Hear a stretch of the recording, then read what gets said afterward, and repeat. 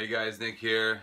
Early morning. Just wanna, before we pack this guy up, I just wanna show you guys this turbo. It's a VF20G. So what we do, we have this custom 20G compressor wheel that mates to a the OEM VF39, 43, 48, 52 turbine wheel. It's all the same turbine wheel. It's called the RHF55. This one here particularly we clip. We have a dyno chart on the website under turbine wheel clipping. It has about 15 wheel torque and 15 wheel HP through the whole power band. It's been dyno proven, back-to-back testing, same turbo, same car, nothing changed. Just within the tune got changed, and they were able to yield that. And I think even at the end, it gained about 2 psi on the cast wheel, cast compressor wheel. Everything stayed stock with the clip. So that's about the clip. And then made it to this 20G compressor wheel. As you can see, this is the biggest one we can fit in this stock housing, and that combined with this porting, I'm not sure if you can see it here. So that's gasket match CNC porting all the way around.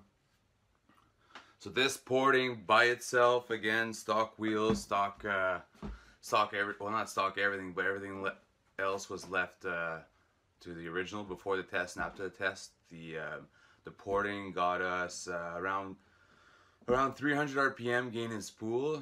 I'm just going off the top of my head again. That's on the website. I don't have all these editing things to edit that thing, the dynograph in this video. So gain about 300 RPM of spool.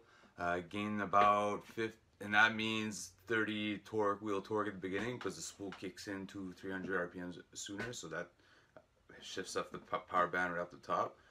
And then we gain about 15-20 wheel horsepower at the end, and yeah, it holds more boost too. So combine the porting with the turbine clip and the compressor upgrade, and you got a VF48 on steroids. The same. If you get a dynograph of the 2 liter, the 2.5 with any stock turbo tune fully maxed out, you get that dynograph and you get this upgrade. It's going to be the same graph, just on steroids, just amped up. So it's the best upgrade a lot of shops I've seen that retains that low end and makes more power, because everyone wants more power but nobody wants to lose the spool, right?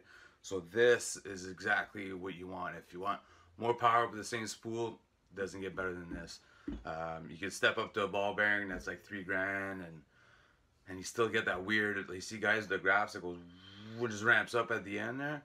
Well, you don't get this with this. This, you get the whole power band at the beginning. Everything's the same as the stock turbo, just amplified 30, 40 wheel torque. So it's a really great upgrade, and you can reuse your stock turbo. We send us your stock turbo and we upgrade it. We usually have spare parts in stock, so it's kind of a quicker turnaround. And we also offer, on this one we didn't have it, this guy's going external because he had the boost creeping issue. What we do, I'll show you in another video, is we have a flapper upgrade. We machine out, CNC machine out the housings, and we make a custom flapper. I think the surface area is 33% larger than the stock. So yeah, that with an upgraded wastegate, and the boost creeping is gone. So you don't need to get an expensive external setup and be all loud, and then you got to tie in the external back to your downpipe because it's too heat score. So with that wastegate upgrade, it's great for, it eliminates boost creep virtually. So we'll talk about that in another video. So yeah, that, and then there's not a lot of people know, but we do the same upgrade in the VF52s.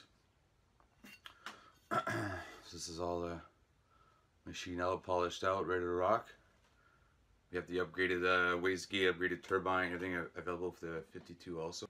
Biggest, baddest you can do to the stock IHI turbo. I think so. VF37 is a twin scroll. We could upgrade that one. It's got the same components. VF39, VF43, 48, and 52. We could do this upgrade.